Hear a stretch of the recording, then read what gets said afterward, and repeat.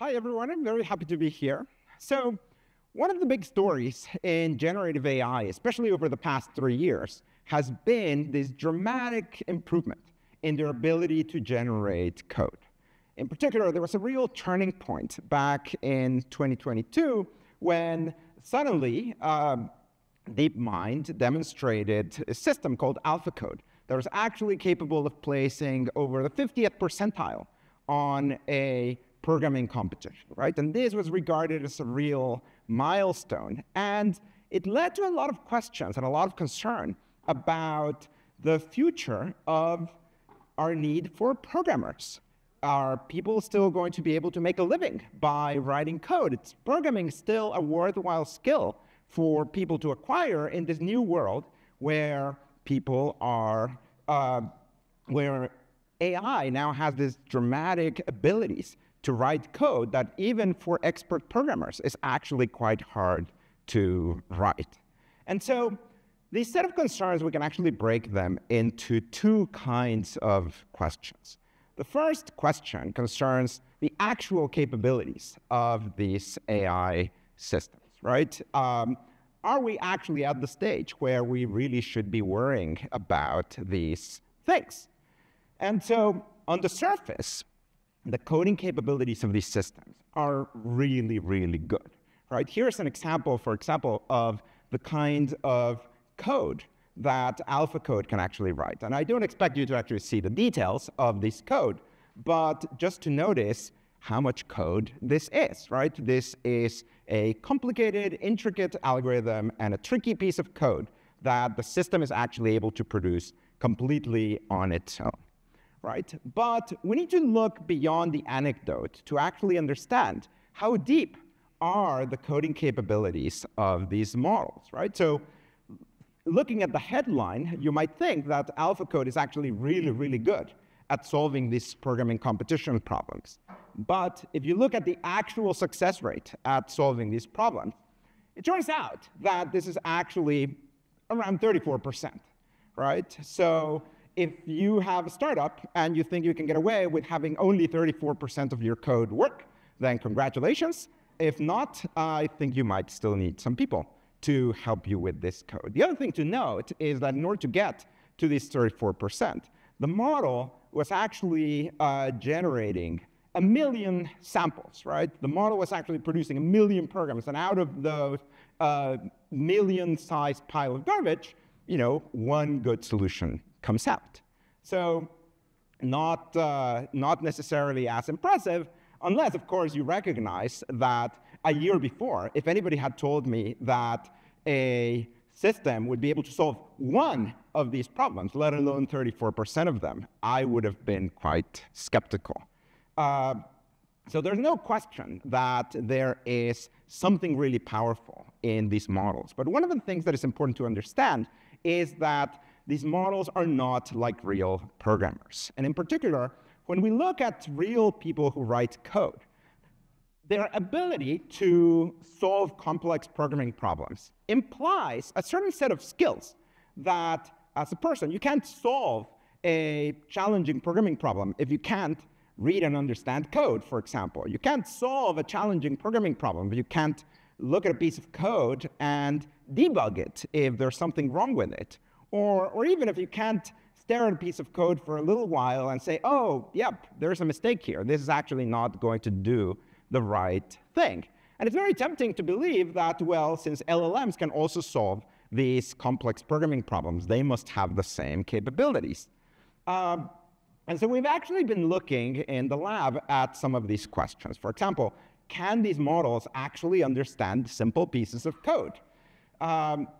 I happen to have participated in this paper with some collaborators at Meta, led by my student, Alex Gu. And one of the questions we had was, can you take simple little pieces of code that these models have never seen before and just ask them to figure out what the output is going to be given some input? And you'd be surprised at the kind of failures you observe, right? Even a model like GPT-4 is making the kind of mistakes that you wouldn't necessarily expect from a first-year programming student, right? Misunderstanding what it means for a condition and another condition to be satisfied in order to produce an output.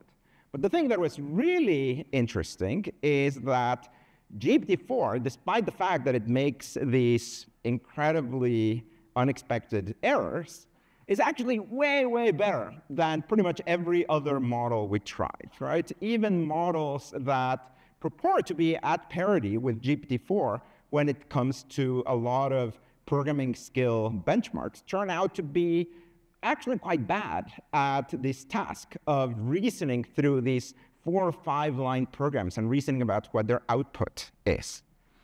Similarly, with the question of can AI debug code, we've seen a lot of anecdotal evidence of people saying, well, yeah, it produced this wrong code, but then I go and I tell the system, hey, this code was wrong, it failed this test, and the system comes back and fixes it, right? That's debugging. We can do it. The models seem to be able to do it too.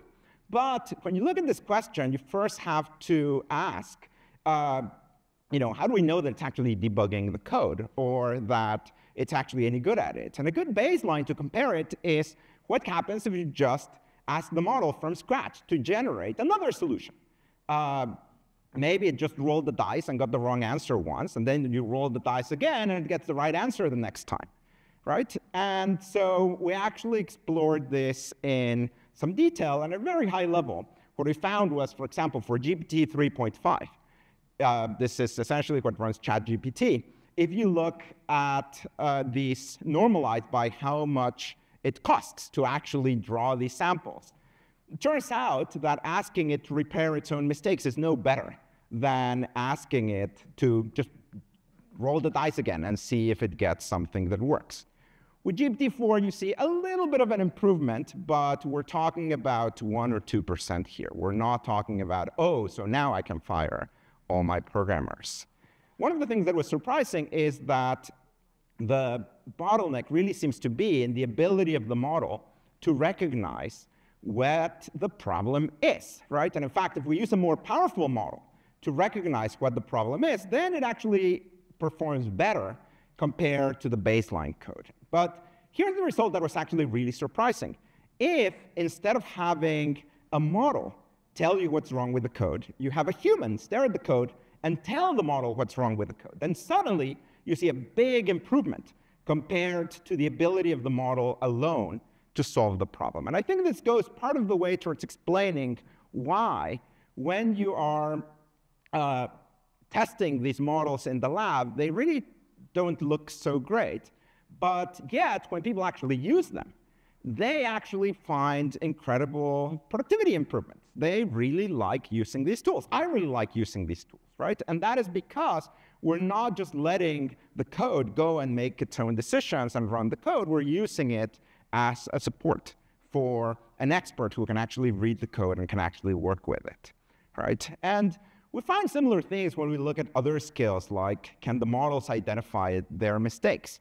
It seems like, oh, sure, sometimes it gets the right answer, and sometimes it gets the wrong answer. But a lot of times, these wrong answers look like this, right? And you don't need a very fancy model to tell you that all of those solutions are wrong, right? So the fact that it can tell that those solutions are wrong is not that surprising.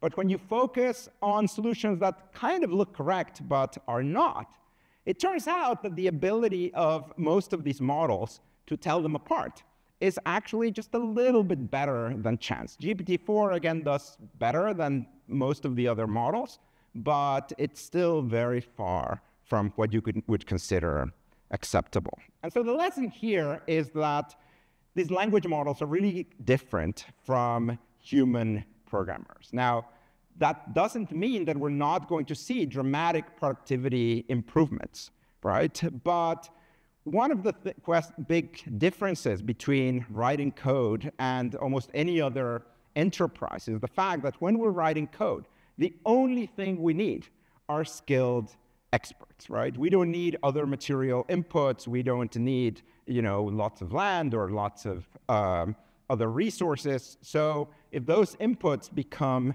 10 times more productive, we can write 10 times as much code.